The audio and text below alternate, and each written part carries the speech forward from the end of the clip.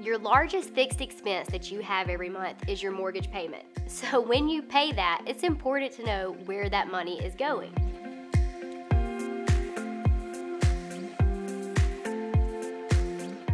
Your mortgage payment, you can essentially break it down into 4 parts. So part of that payment is going towards principal, and you're putting some good equity into your pocket. Part of it's going towards interest. The other portions are going towards your taxes and your property insurance.